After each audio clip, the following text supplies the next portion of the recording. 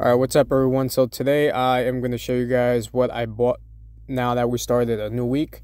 So today is April 1st, and I did buy more Shiba Inu for $5 worth of Shiba Inu. I bought at the pullback, so you guys can see that here real quick.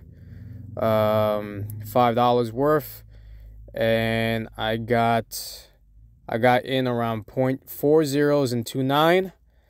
And I got 136,000 Shiba Inu coins for $5. So I now have 34,957,000 of Shiba Inu.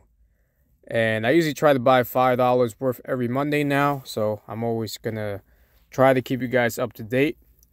And with my Robinhood dividend portfolio, I threw in $10 into my dividend stock of Realty Income. So Realty Income is trading around $53. I believe I got in earlier. I threw $10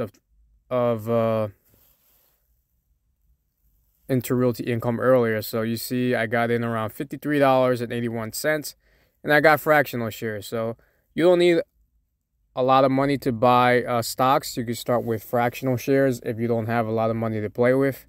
So with crypto, I believe it's only as little as $1. With stocks, I believe it has to be the minimum amount is $5 with stocks, I believe. So the dividend portfolio is at 46K right now. So I'm always trying to buy stocks, always trying to buy crypto.